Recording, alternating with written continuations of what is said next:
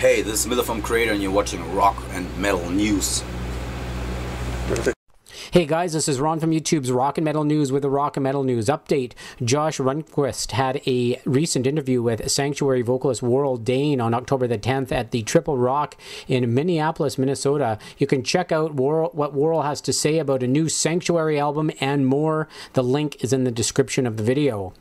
And Saxon have released more details on their new album, Battering Ram. It is their 21st studio album. The album will be out on October the 30th in North America through UDR Music. You can check out a new album teaser video with comments from the band and more in the link in the description.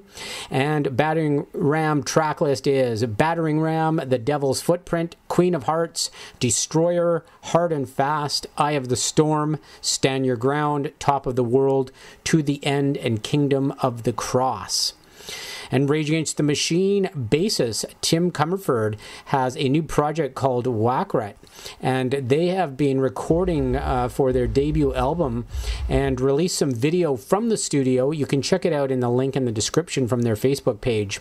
And finally, Avatarium are getting ready to release their new album called The Girl with the Raven Mask on October the 23rd through Nuclear Blast. The album will be out in North America on October the 30th. A lyric video for the track Hypnotize is now on YouTube. Check it out in the link in the description. This is Ron from YouTube's Rock and Metal News. Thanks for tuning in.